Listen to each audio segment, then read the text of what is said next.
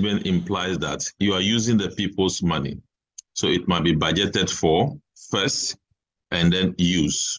As it is now, it has not been budgeted for, and therefore something imprudent may be happening using state money to purchase gold and then sell the gold, create an account elsewhere, keep the money in it, and then use the money to import crude oil into the country.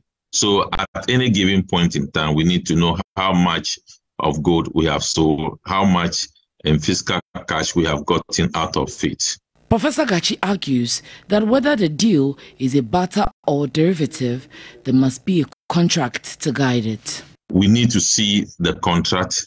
We need to know the terms in the contract.